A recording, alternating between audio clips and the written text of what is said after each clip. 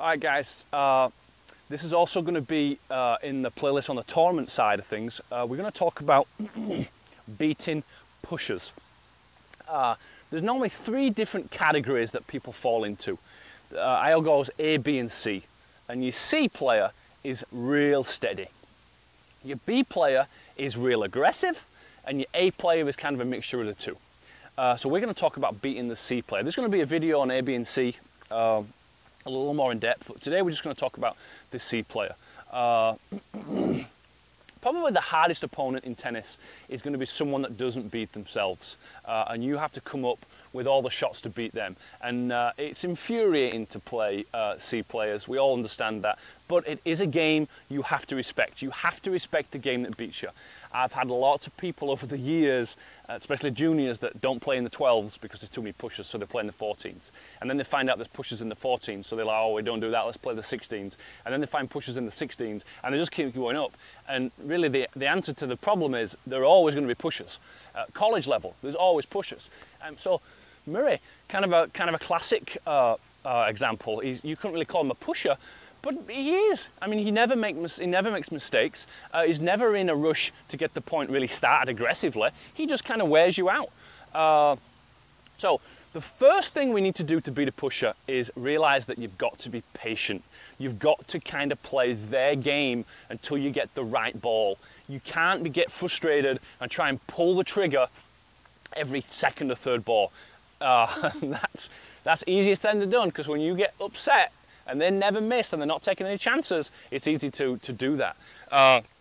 So first off, you've got to be patient. So me and Harry are going to start hitting some balls. Harry's going to be pushing the ball around, and I'm going to kind of work him around the court, and we're going to talk about how to beat a pusher. All right, guys. So Harry's going to be over there, and he's going to hit the ball kind of soft, and he's going to kind of be a pusher.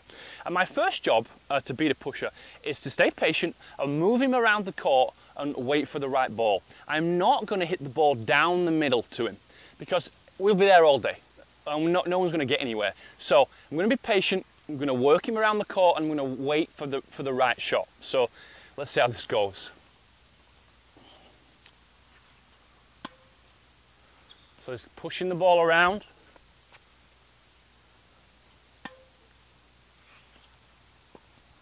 So I'm going to work him around the court. It's all right.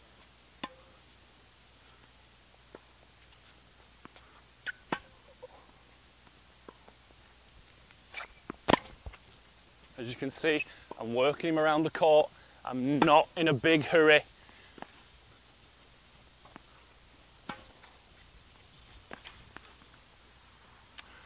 Okay, so that's not as easy in tournaments, but try and take great pleasure in running the moon ball around the court. Try and make him do as much running as you can. That's a nice game to play. A lot of moon ballers are not going to blow you off the court, so as long as you don't beat yourself, they won't beat you. So move them around the court, take pleasure in how much running you can make them do. Okay, next tactic is we're going to lay the trap for them, and then we're going to come on in and knock the volley away. I'm going to hit the ball high. To Harry. I'm going to look up, and if I see Harry's going to moon ball the ball back, I'm going to come to the net and I'm going to put the volley away nice and soft. So let's see if we can do that. I'll take it. All right, guys, so we're going to look to see if Harry's going to lob the ball. So the point's going. I hit the ball deep into the corner. The point's going. I hit the ball deep into the corner. I can see he's going to lob. I come on in and I knock the volley away. Let's do a couple more, Harry. I think we can do better, right? All right, guys. So imagine we've been playing. I hit the ball deep into Harry's corner. I look up, I see that he's going to lob, and I just go to the net and knock the volley away. So we're having the rally. I hit the ball deep into that corner. I can see he's going back. I come on in, and I knock the volley off the court. Probably one of the easier tactics against a moon baller. Now, if you're not playing a moon ball, you're just playing someone steady, then you've got to be careful there. But if you're playing someone that likes to just moon the ball in the air, especially in juniors, work on your net game so you have the ability to hit the ball high, go in behind it, and knock the easy volley. third tactic is to make them be aggressive. A lot of moonballers or steady players are like that because they're risk averse. They have a hard time pulling the trigger, the nerves hit them, so all they do is they bump the ball in the air and try and frustrate you. So what I'm going to do now is I'm going to drop the ball short, bring that person in, and then either look to hit the passing shot or to lob them. So here we go. So the point's going. I'm going to chip the ball short into the court, bringing Harry in, and then lobbing the ball over his head. And there's the passing shot. I go ahead and make the passing shot. Now, as you can see, that's a difficult tactic because if you don't hit a good short ball, they might come in and rip a winner. But what I have done there is I've effectively made the point different. I've not kind of got into that moonball backwards and forwards for 40, 50 balls. I've changed up the point, I've brought them in, maybe that's not where they're comfortable, and we play out the point from there. So to recap, you need to be patient, you need to move the guy around the court.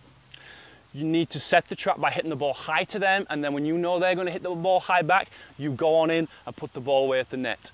And then thirdly, you want to try and make them aggressive by bringing them in and then going from there. That is difficult to do because, you know, against pushers or defensive type players, that you can get frustrated and play out of frustration.